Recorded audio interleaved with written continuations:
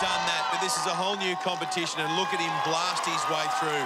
He's already thinking about the power tower, but this is obstacle number 2, the tick-tock to the next. Just takes one swing, second swing on the, reaches out for the cargo, and then nicely underneath Zak Stolz. Hard to keep up with. He's going for speed. I'm going to get ahead of him because he's going to blitz his way through the bridge of blades. He's not hanging around. He's going for speed. But already, he's on to obstacle number 4 in record time. Jake Baker has the fastest time so far with 2 minutes, 25 seconds, and Zak is matching that pace at the moment. Can he keep it up on the doorknob drop? Look at this, he's making easy work of this. So many ninjas have struggled on this obstacle.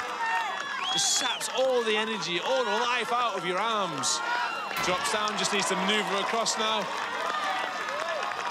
Perfectly timing the transition, and then you've got to do it all again. You've got to go up and up and up and up and up again. He's really working, though. He's really taking the big, deep breaths, and that's what you need to do. He needs a couple more big efforts.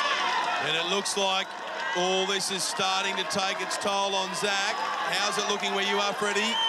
Just easing up a little bit, just starting to struggle a bit. You can see the strain in his face, but manages to get through just one more lash here onto the platform. He makes it, but that was tough, and he's over 5 seconds down on Jake Baker now. Here we go, Australia. This is Zak Stolz, one of the heroes of Ninja Warrior. He's up onto the monkey bars, and now he's eyeballing the first squirrel. A 3.6-metre gap between squirrel number 1 and squirrel number 2. Look at the momentum.